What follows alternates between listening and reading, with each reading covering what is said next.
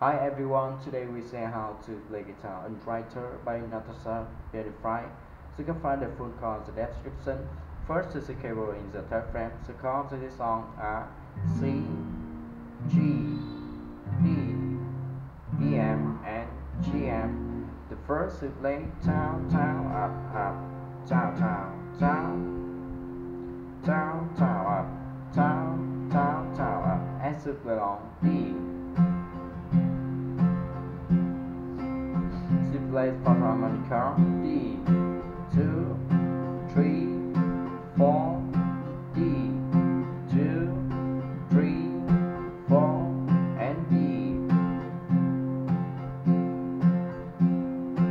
As the strum is the same way for track to the pre-chorus, we play down, down, down, up, down, down, down, up, and so along D, C, EM and GM. As the strum is the same way for track to the chorus, we play down, down, up, down, up, down, down, up, down, down, up, down, up, down, down, up. As we play along PM, G, DM,